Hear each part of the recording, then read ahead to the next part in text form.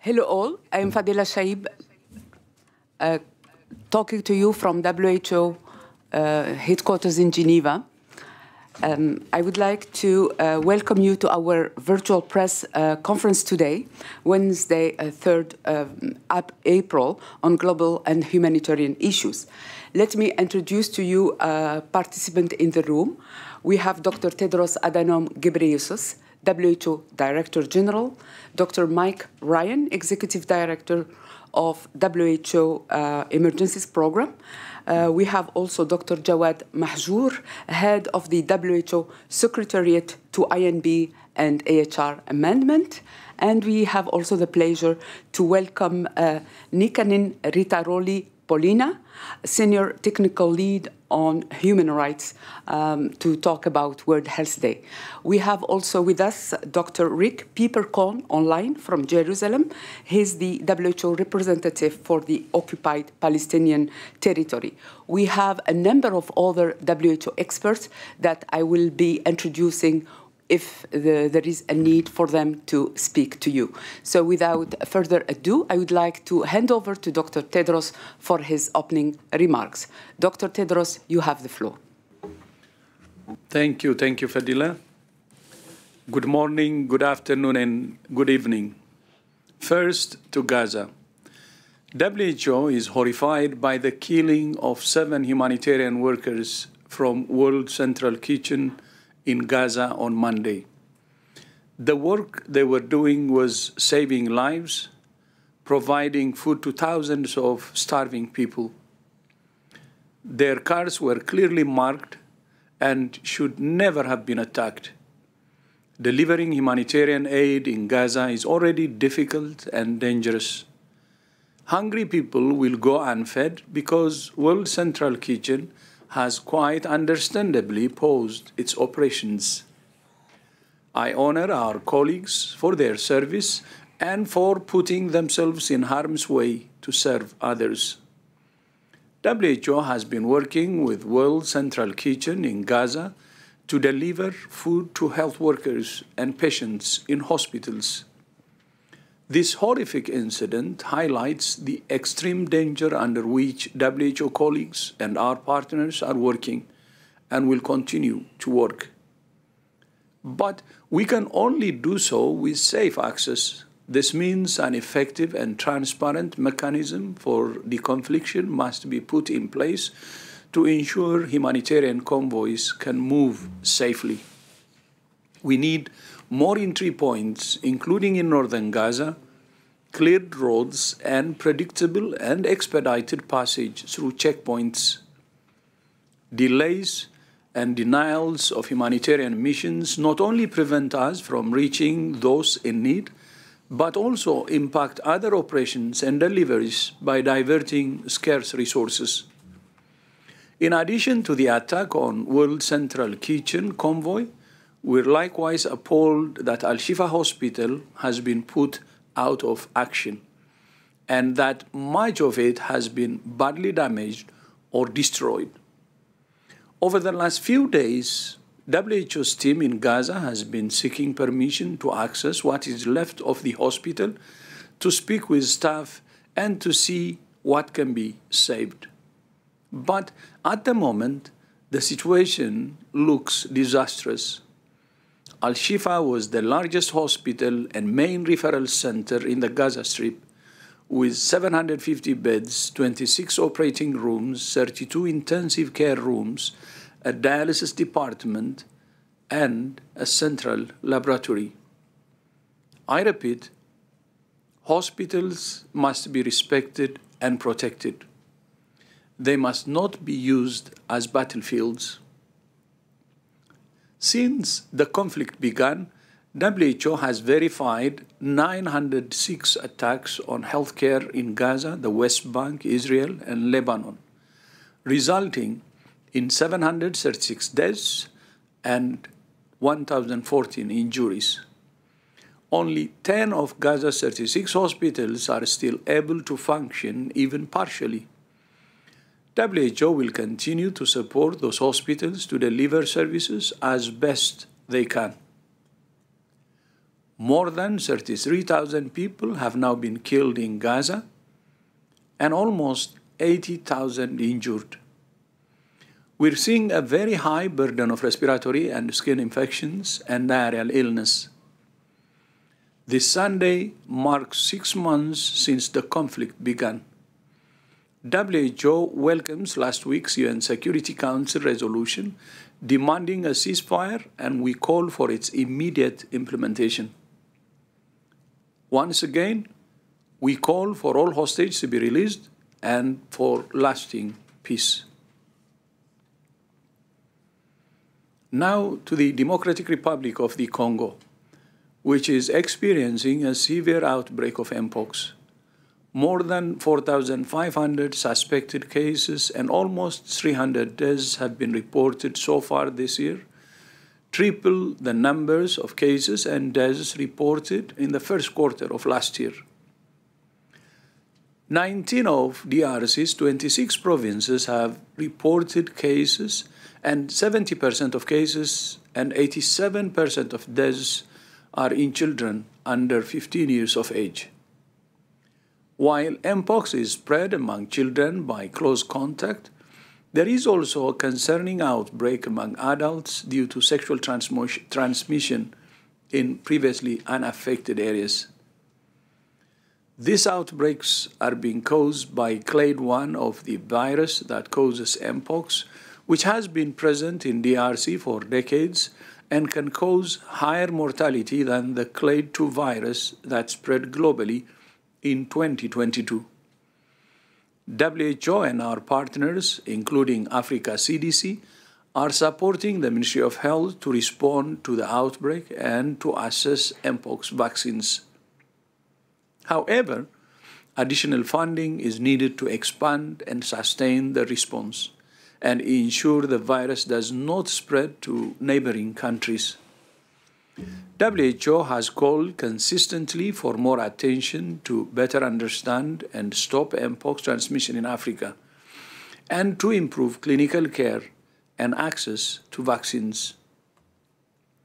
At its meeting last month, WHO Strategic Advisory Group of Experts on Immunization, SAGE, also issued a call to action to enhance access to Mpox vaccines, to improve regulatory and procurement processes, to ensure research is embedded in emergency vaccine deployment, and to invest in research capacity in Africa. The Mpox outbreak is one of several overlapping crises in the DRC. There are also outbreaks of measles and cholera, severe flooding in more than half of provinces, and since the beginning of this year, more than 350,000 people have been displaced, mostly because of armed conflict. Now to the United States, where the US CDC has confirmed one case of H5N1 avian influenza in a person who works at a commercial dairy farm. The patient did not report any symptoms apart from eye redness, was not hospitalized, and is recovering. Investigations are continuing into how the person was infected, and WHO is in close contact with the US CDC. Any case of H5N1 is concerning because it's highly dangerous to humans, although it has never been shown to be easily transmissible between people. WHO and our partners track influenza viruses globally to monitor the evolution and spread of viruses in both animals and humans.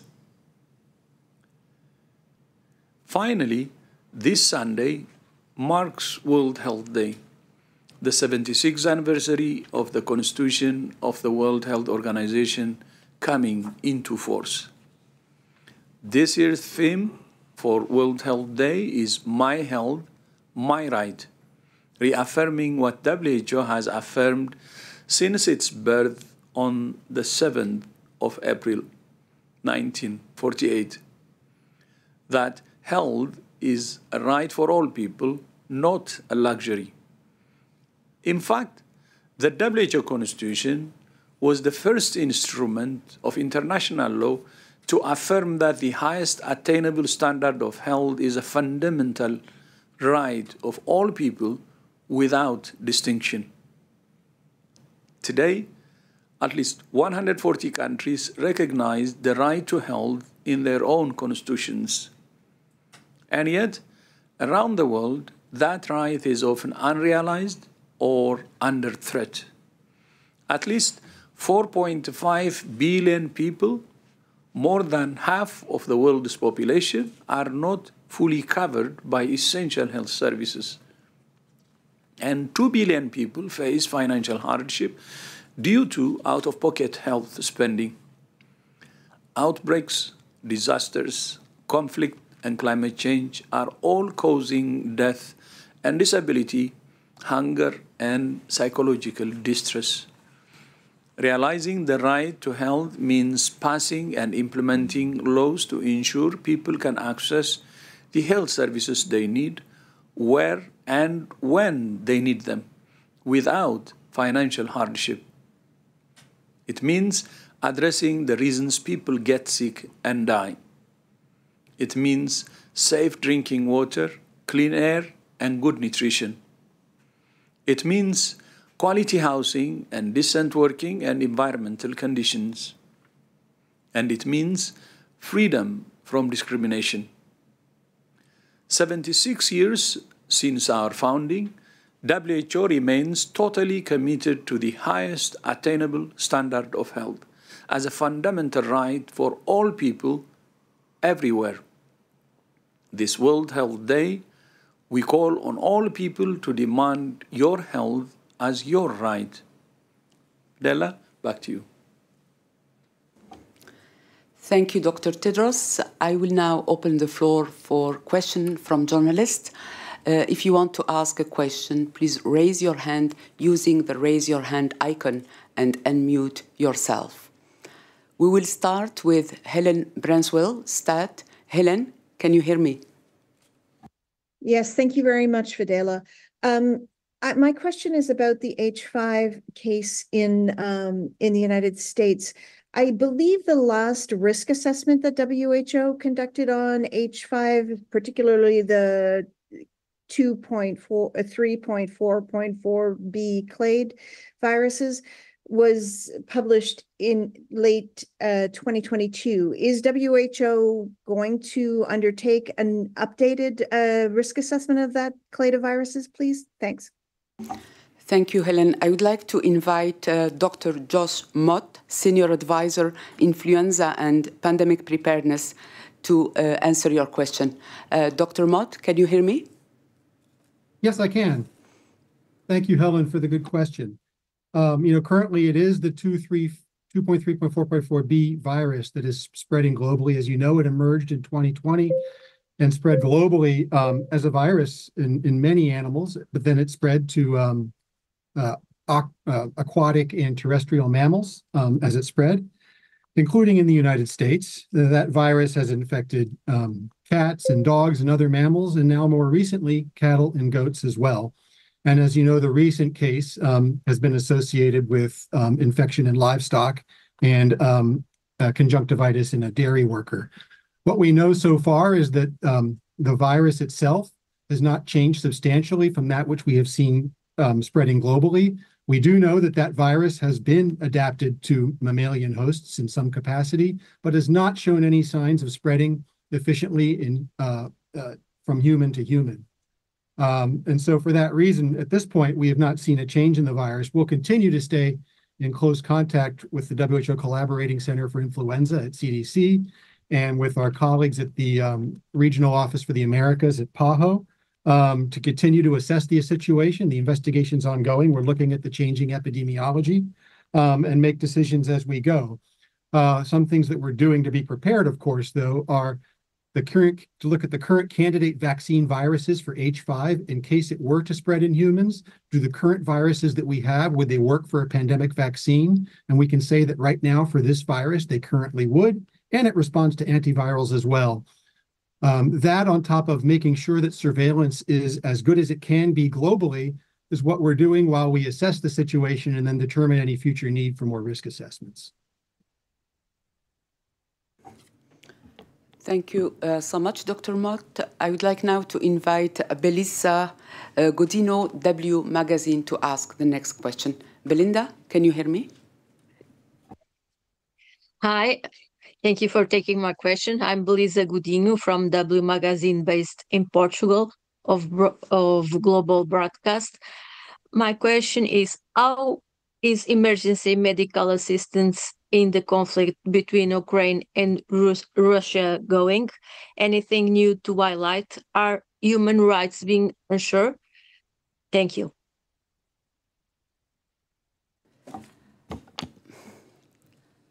Thank you. Mike? Yeah. Mike, Ryan will take your question. Thank you. Yeah, we continue. The Ukraine remains one of our largest operations in the world, and along with our operations in Gaza and in other places around the world.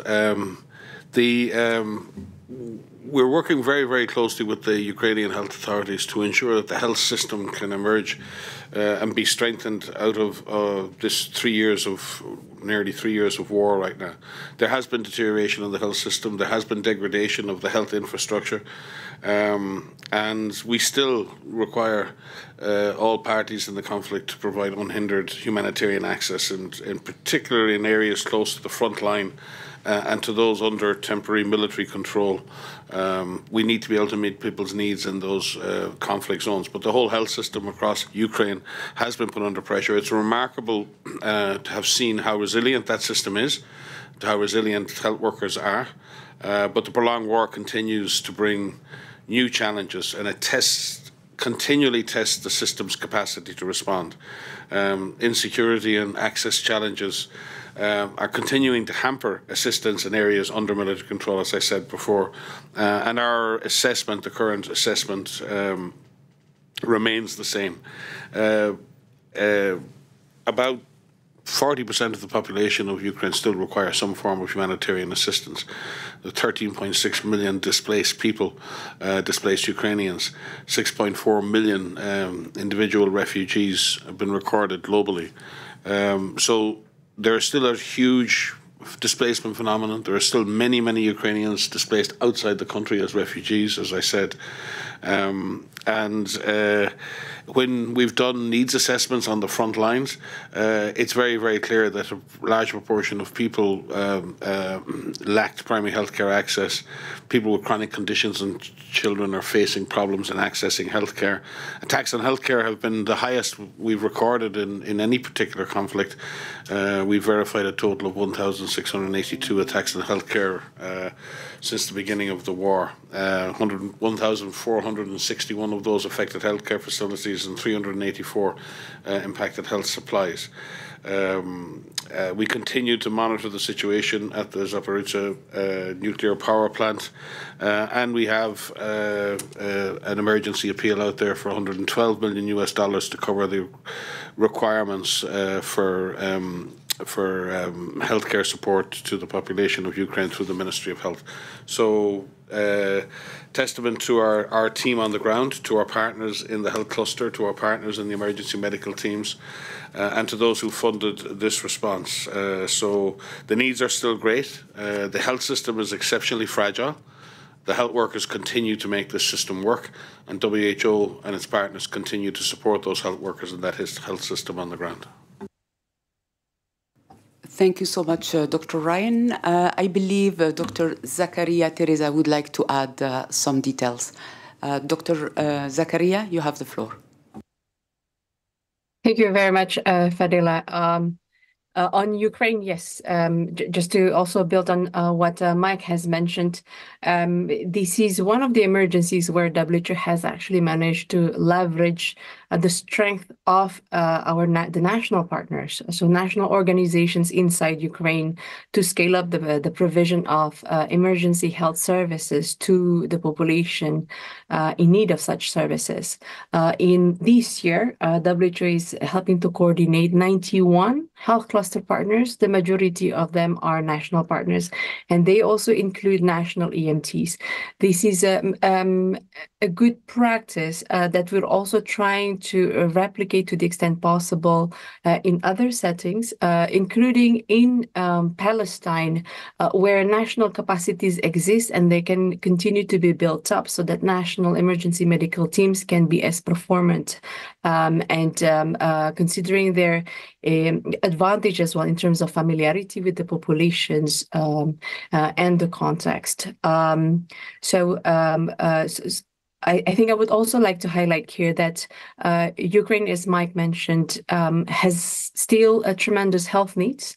The health system remains resilient, but requires help, and the longer it is under pressure, then the more eroded its coping capacities become. Ukraine is at the moment funded at 24% of the financial requirements, and it's really far from what we need to properly respond to the need of the populations. But this is also to highlight that unfortunately across the world, this is what we are seeing: less and less financing to respond to the urgent health needs of so many millions of people affected by various humanitarian emergencies. Thank you, and back to you, Fadila. Thank you. I would like now to invite Mohammed Arslan from Anadolu to ask the next question. Mohammed? Yes, thank you, Fadila. As you mentioned, there is an unsafe environment for healthcare workers in Gaza right now. My question is, how many staff WHO does have there now, and does WHO have safety concern for its staff? And the last question is, have you considered any measure to ensure that your service will continue to reach Gazan people? Thank you. Thank you, Mohammed. I would like to invite Rick Peeperkorn, Dr. Rick Peeperkorn, WHO representative, to take these two questions. Dr. Peeperkorn, you have the floor. Thank you very much, and good afternoon to all. I think that the question is twofold. So first of all, yeah, we have a very strong team in Gaza with approximately 7 internationals and currently like 16, 17 national staff operating. We are there to stay and deliver as good as possible. We are actually recruiting more staff. Probably at the moment we actually have 20 national staff because we're recruiting more staff. Some of our staff are now also Gaza staff are now based in Cairo and assisting us as well. We are there, of course, to stay and deliver.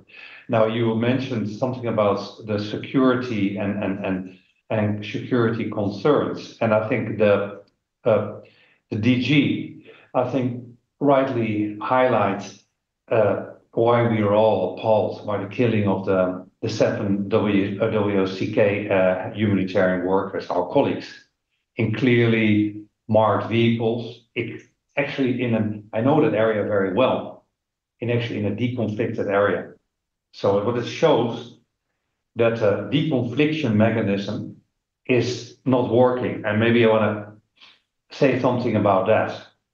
So the UN and partners, when you need to be able to deliberate throughout Gaza. So what is needed is an effective, transparent, and workable deconfliction and notification mechanism. So UN has to be assured that convoys and facilities are not targeted. It means that ensuring movement of aid within Gaza, including through checkpoints, that it is predictable, expedited, etc. Roads are operational, that roads are cleared, etc.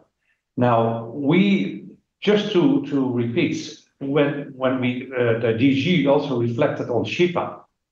So since the last siege on Shifa, that was a couple of weeks ago, WHO organized 6 missions to do 3 tasks: to make a quick assessment, discuss with the staff, make a quick assessment, and to assist the patients to being referred from Shifa to Al-Ahli Hospital and staff, and to make sure that the patients in critical conditions, the fewer triage would be done, and to take them to the south of Gaza.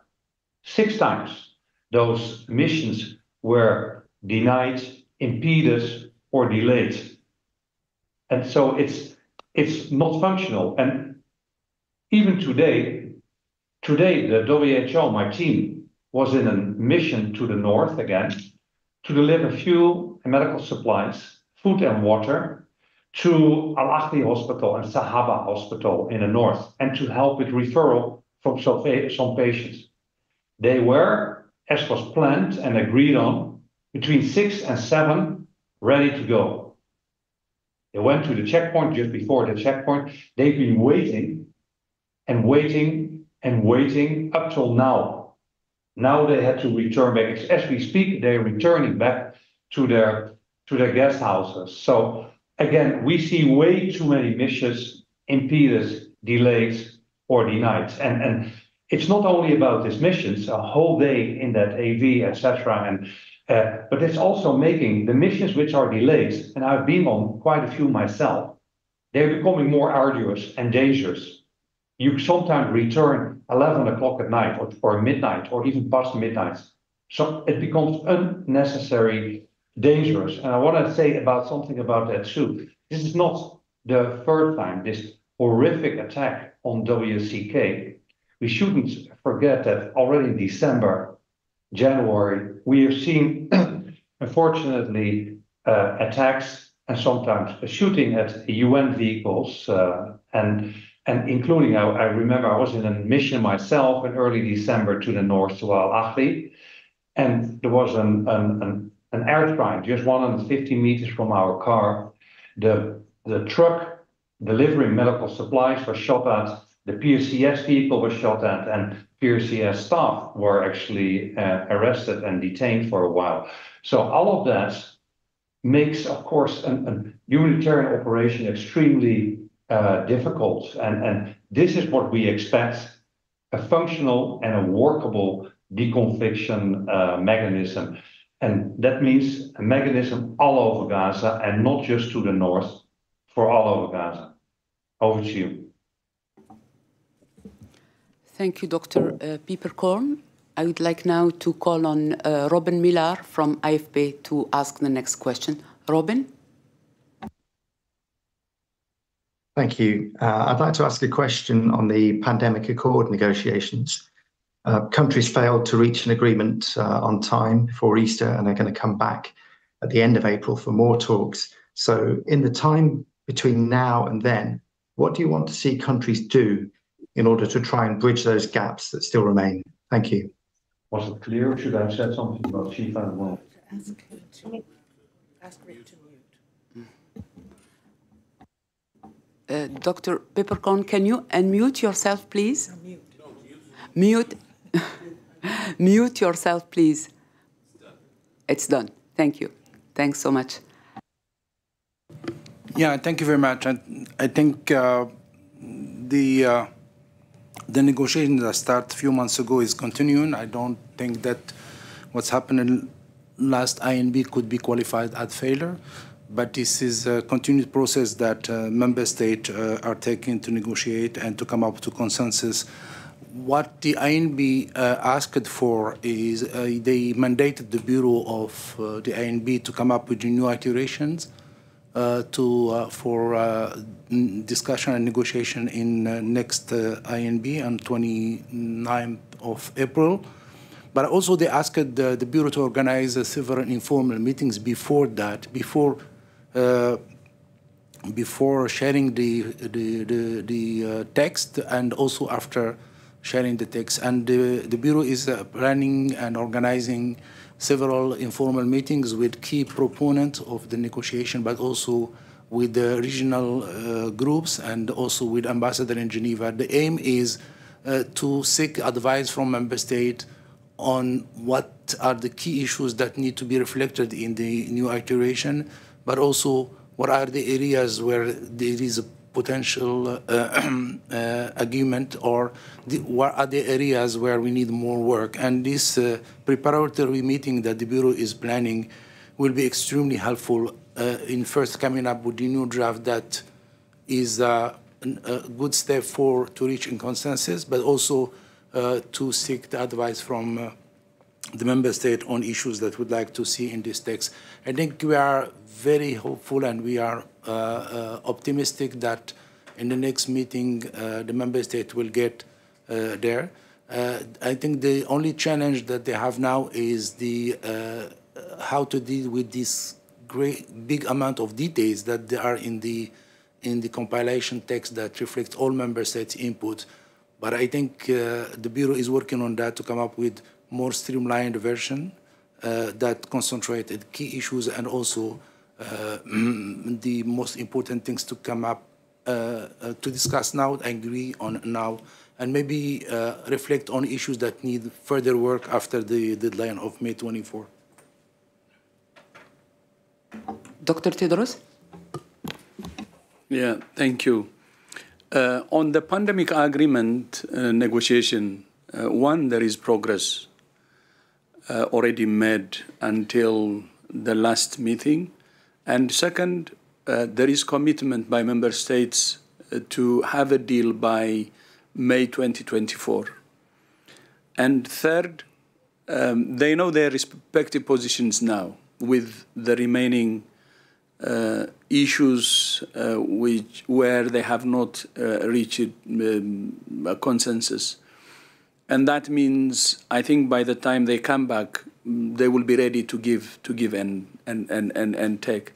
So considering all these three, our understanding is, as Dr. Mahjour said, there could be a deal. That's what we expect, given the current situation. I have tried to participate or to attend many of the meetings in the last round of negotiation, MB9, and what I have seen is encouraging, and I hope they will reach a deal by May 2024. Thank you. Thank you, Dr. Tedros. I would like now to call on Abdul, a reporter for The Guardian. Abdul, can you hear me? Hi, can you hear me? Yes, please go ahead. Thank you. Sorry, it's Geneva Abdul from The Guardian. I just have a question with regards to the comment that was made that the current deconfliction mechanism is not working. What are the repercussions the WHO foresees that will result from this, both for medical workers in Gaza, but also those in need of aid? Thank you. Thank you. I believe we still have Dr. Peeperkorn. Dr. Peeperkorn, can you hear me? Yeah, I can hear you.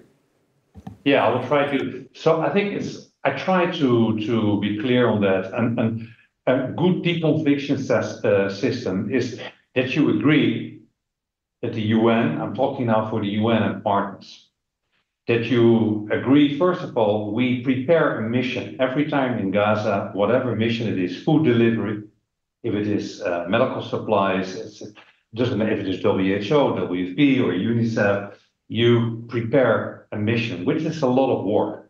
And all the details are shared through our Israeli counterparts. The timing, where to, etc., including the people on the missions, etc., all the staff, etc., is done. Then there's an agreement. There's a green light that, okay, that mission can take place from this hour. You want to start as early as possible, and for some of the food transport, my colleagues in WFP can be clear, it's even better to do that at night, actually before the sunrise. But I say with medical supplies, etc., fuel, what we do, medical supplies, fuel, food for patients, etc. We normally start a mission around, we gather around 5, 6 in the morning, 6 o'clock. And we should start at 6 o'clock because there will be always delays and you want to be back in daylight. That's one.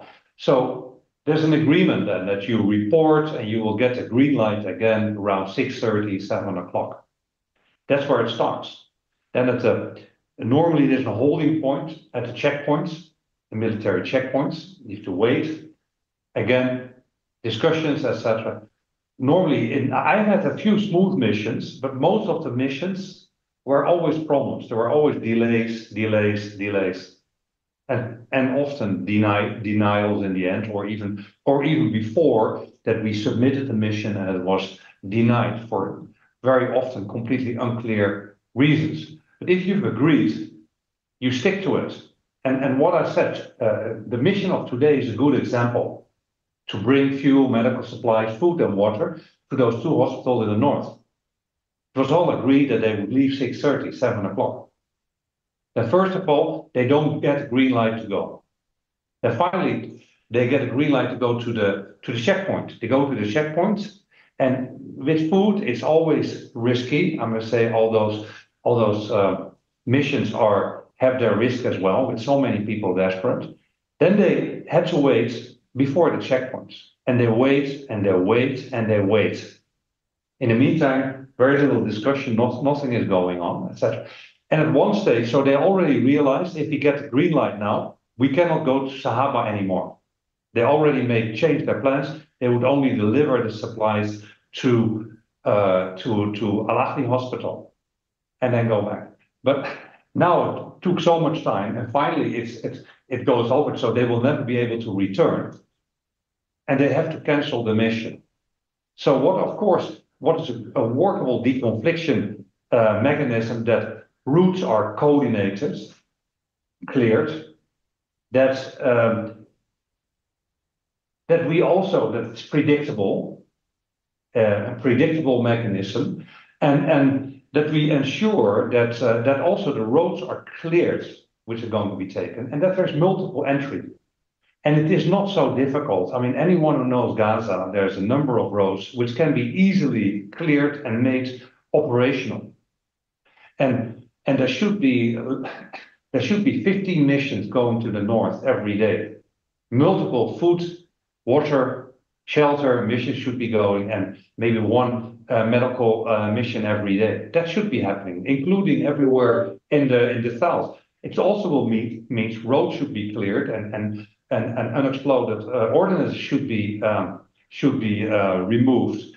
And these missions are also complex because also from the UN, you need to have a security officer with you, which are often rare, etc. You would like to have even somebody who recognizes unexploded ordinances with you in the team, and then of course your team lead. Now it's an enormous amount of work, and every mission which gets delayed or impeded or denied means, and I think the DG was pointing that out, that other missions cannot take place, so that we cannot do other priorities. So in a way, it's a simple mechanism, and somehow it has never properly worked. Yes, we have had many missions, but it never properly worked. And we have, I think, on these former press conferences in January and February, I think we made a point that from the 20 missions we actually asked for the North, I think something like 14 or 15 were denied, impeded, not happening. That should not happen. Those missions, and even, I want to make the point, even if there's an active conflict going on, then you expect that humanitarian corridors are created. Humanitarian corridors where the humanitarian partners, UN and partners, can safely deliver their aid and do their job, make their assessment, deliver it, and come back in time. And clearly, the horrific attack on WCK is clearly a sign that it was, of course, absolutely not working. And I just wanted to make the point that we have had incidents in the past, and the UN has repeatedly reported on those incidents. Should not happen. So I really do expect, whatever comes out now, that we get a functional deconfliction mechanism and a proper notification system, and that the UN and partners can do their work. And I just want to say that we are here, and we are here to stay and to deliver. Maybe one last point I want to make, because it's close to my heart, and the DG was referring to Shifa, Al-Shifa Hospital, and currently, as we've all seen, non-functional.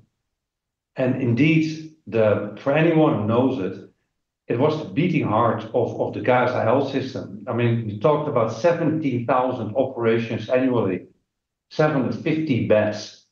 I mean, a dialysis department with a capacity of 52 beds, a central lab for the Ministry of Health, but even maybe more important, it was also a teaching hospital. Hundreds, thousands of young student doctors, nurses, midwives, etc., lab technicians, residents, etc., were taught there and got their training. And this hospital not being functional, and the other, the second largest referral hospital in Gaza, the Nasser Medical Complex in Khan Yunis, at the moment also not functional. We've reported on the missions there. I just want to stress that point. So we, WHO, will help to make these key healthcare institutions functional again, because it's needed. Those two institutions are absolutely needed in Gaza, and we will make that happen too in the future. Thank you very much. Thank you, Dr. Pieperkordt. Dr. Mike Ryan. Yeah, I just want to speak to this because there's maybe an impression that this deconfliction thing is something that's just started in this conflict and it's not working because it's new to us. We've been doing this for decades. And you ask, you know, humanitarians and militaries aren't necessarily have the same objective. What you need in order to have deconfliction is that the military and the humanitarians do have the same objective. We have different objectives, but we have one common objective in a normal situation where people are abiding by international humanitarian law, that the humanitarians and the military authorities are both occupied with the protection of civilians and the insurance of continued humanitarian assistance despite the conflict. I won't say whether a conflict is justified, not justified, right or wrong. The issue is that a responsible military operation will always seek to protect civilians and ensure that they have access to the basic necessities of life: shelter, food, water, and medicine. That's why we can work with military authorities, and sometimes not formal militaries, sometimes anti-government elements, and sometimes organizations that don't have tremendously rigid or strong military structures, because we agree on that principle. And when we agree on that principle, we as humanitarians can disclose very sensitive information to those militaries. We can tell them who that we are, where we're going, what we're taking, how long we will be, so that they can use their military tactics to avoid attacking us so we can serve the people. That is a common objective of a responsible military acting responsibly in a conflict for which they believe they have a justification to carry out. That is not my choice to make, but it is the responsibility of all combatants in a military conflict to abide by the international humanitarian law, which is to allow access for humanitarians to the population who are at risk, and to ensure that the access for those humanitarians is planned, guaranteed, and supported. That's international humanitarian law. That is the expectation, and deconfliction works when both parties, the humanitarians and the military, observe and are obsessed with that same objective, to ensure that the civilian population receive the care that they need. And in that sense, we, as humanitarians, disclose a lot of information, because telling someone where you are in a conflict puts you at risk. Telling someone what road you're using puts you potentially at risk. We do that in order so the military know where we are. We can't assume all the time that the military will know where everyone is. We want to avoid accidents. We want to avoid any problems by letting them know. And Rick outlined that process day to day. There's a huge overhead in doing that, because it's exhausting to do that every day.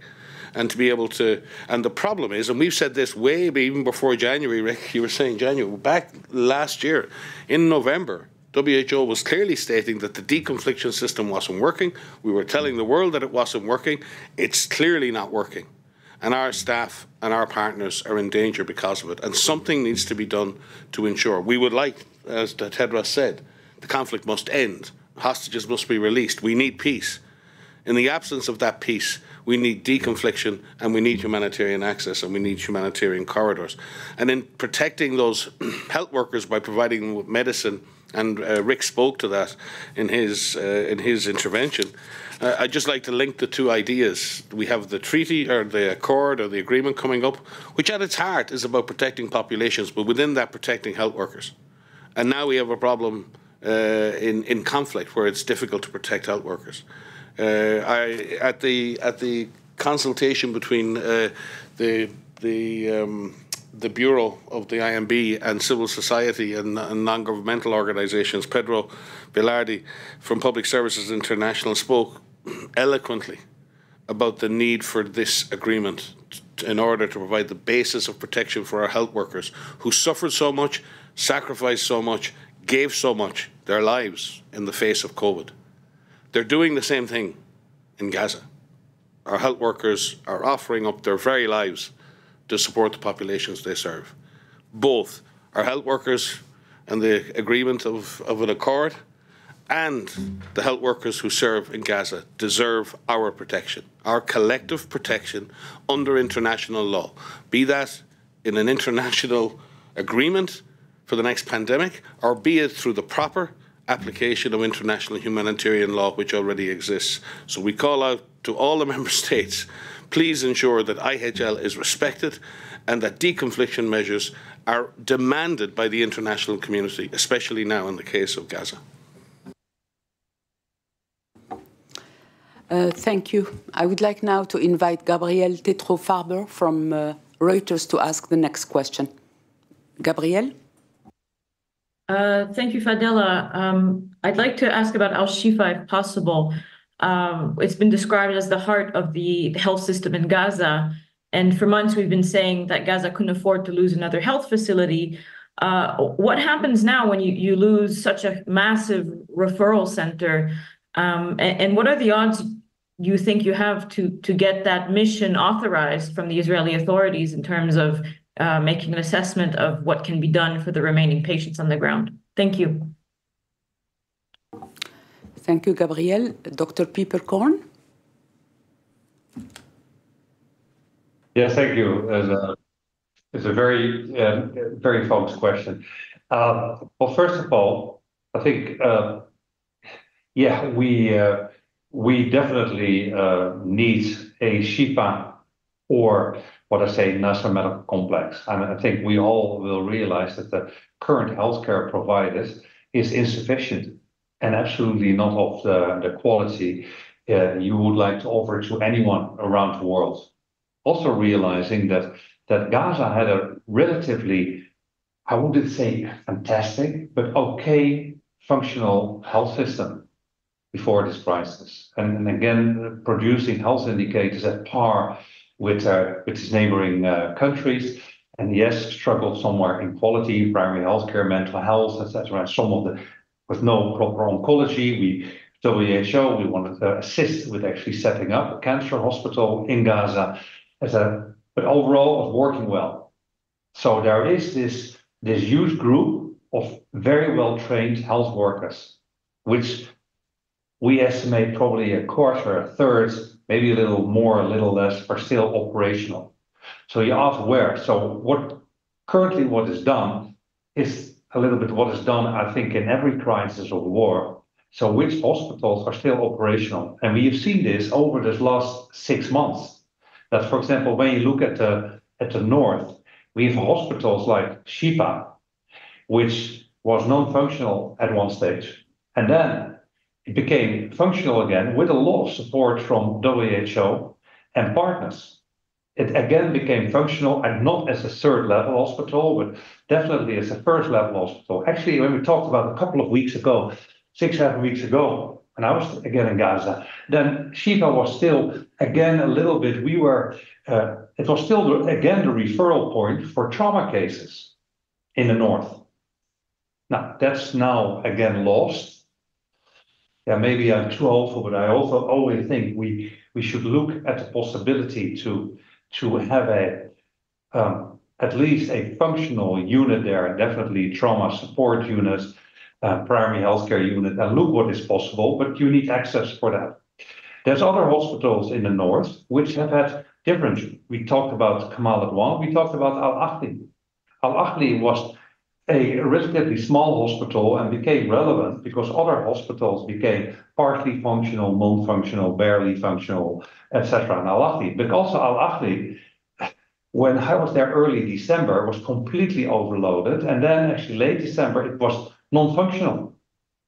At once it was was besieged, health workers left, etc. Health workers came back, etc. And it's now again partly functional, and WHO and parts, we help Al Ahli Hospital. So we will have to do, Gaza will have to do with a number of hospitals in the north. Now, in our discussions with our Israeli counterparts, they have informed us they want functional health in the north.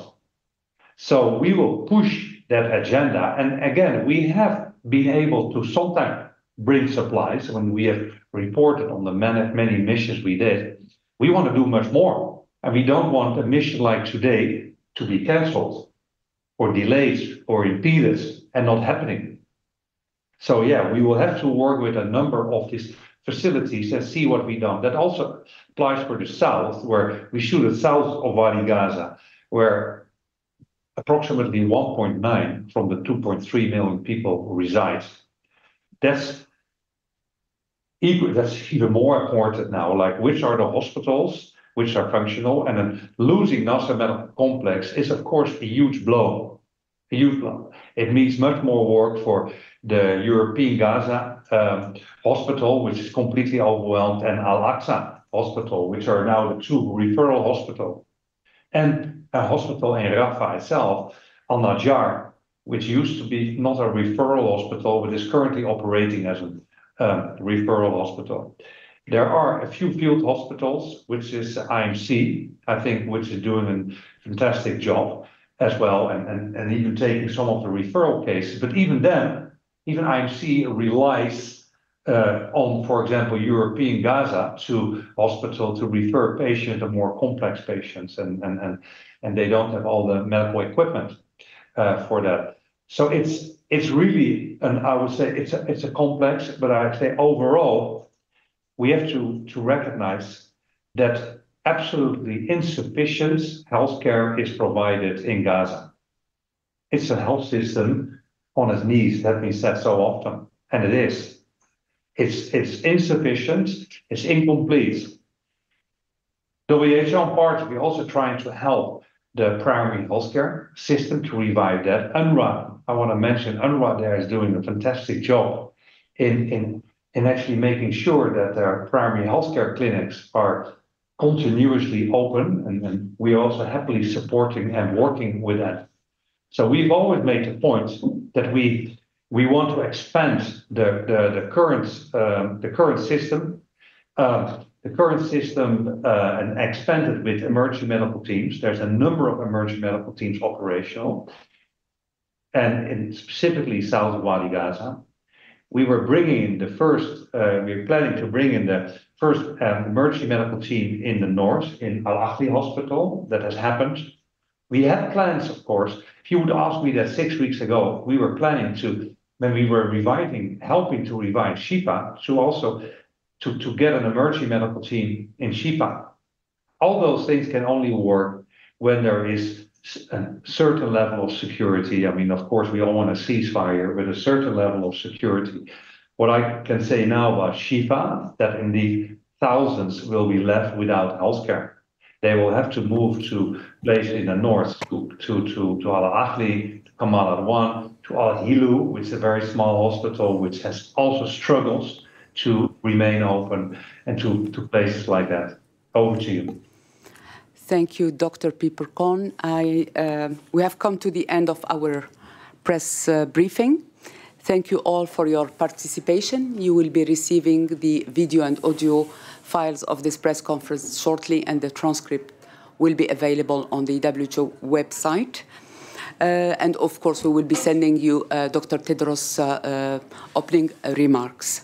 I would like also to let you know that just after the closing by Dr. Tedros, we will have a short video to show about World Health Day.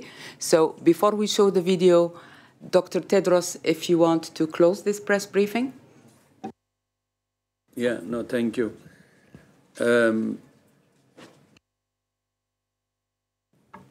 Thank you. I would like to thank the members of the press for joining us today. Maybe to add a few lines to what Rick had said on Shifa Hospital. I visited Shifa Hospital in 2018. Even then, although the service it was providing was okay, but it had problems, and it was serving with its problems, and because of the siege even then.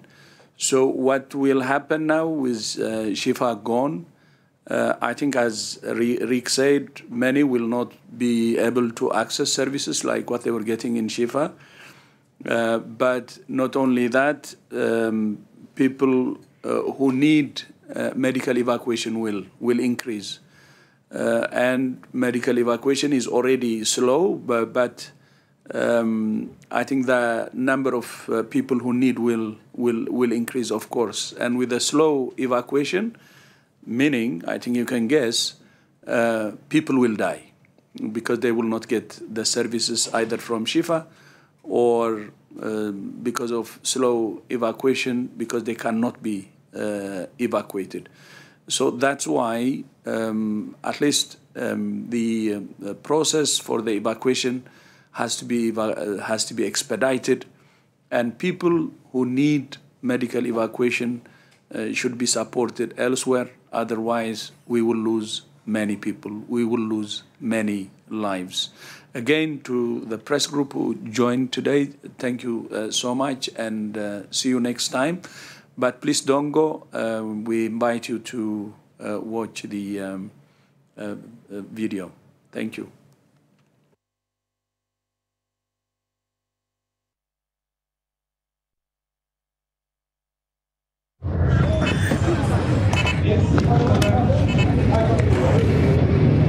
Her asthma, it's getting worse. We can't help you here.